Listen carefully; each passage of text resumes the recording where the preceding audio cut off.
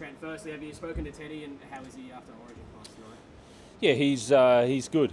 He's he's taken some niggles into the game, so but he's pulled up quite well today. So we've got a couple of our staff that were with him, so they're not going to fly. They're going to fly to the Gold Coast, and we'll meet him there tomorrow. Expecting him to play? Yeah, expecting him to play. Yeah.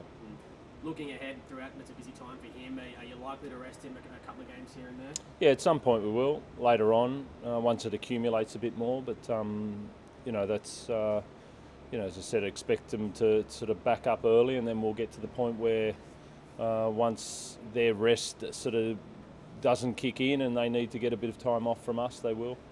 What about the other guys coming back from the bye? Have you noticed a sort of rejuvenation, freshness?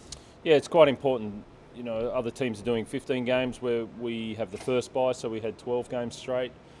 So it was important to get some recovery. You get some time off, get some freshness back in, and then you get ready to go again. So it was a good rest for us last week, and we've had a really good week of prep.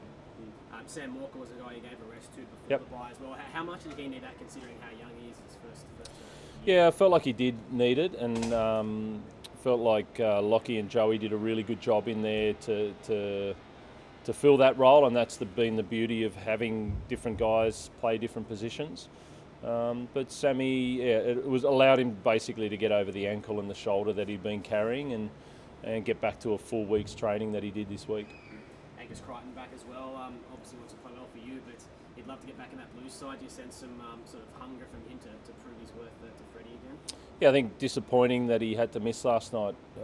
He would have played, and that was it showed how strong they were last night, and it's a tough side to get into, and all he can do is go out there and play the game that he's been playing all year for us. So look forward to getting him back on the paddock for us as well.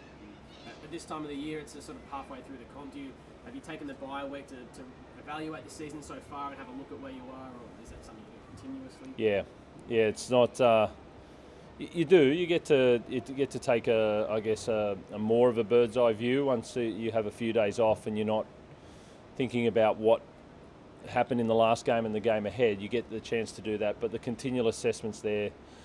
You understand that this is a really important time. I really look forward to this period of the season, because it brings on different players and different positions, and really shows the mettle of the club during this time. So it's a great time to play footy. What have you learned from your time here about managing the team through this rep period? Well, it's about sort of managing them into that, but it's about the different guys, and understanding that guys that usually play 20 minutes end up playing 40 minutes, or guys that sort of are usually 18th man end up playing, starting positions. So really observing North Sydney during this time over the last month, and who's standing up for them and who's ready to play. So that's why I said it's a great time of year. Just wondering if you got an update on Sammy Barrels. How's he tracking? Coming back soon? Yeah, so he got cleared for contact this week. So he started contact. He's got one more appointment next week to tick off with a specialist, and he's tracking well. It's been good to get him back into some full training in the last couple of sessions. Yeah, and got to ask if Swali's going to be playing this week. Swali's playing this week, is he? No, is he? He's in the 21. Yeah. Did Danny tell you to ask that, or no? No, I was joking. Yeah.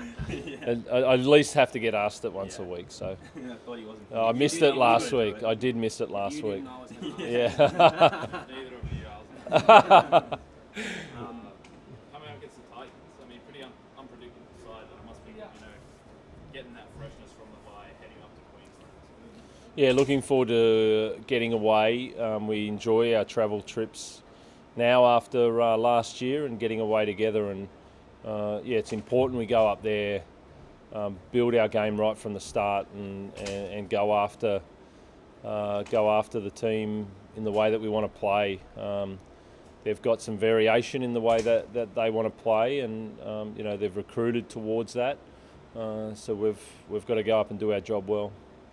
Jared Hargraves, 250 NRL games this week. Can you tell us about the person he is around this club and how valuable he is to the team? Yeah, he's exactly as you would expect, he's a man's man. He's a real leader of men. He's really important in keeping the energy high. He loves bringing young guys in and developing them in a front row style or in the forwards. Yeah, and it's a credit to him. 250 games in the style that he plays in. Yeah, hats off to Jazz. Cool.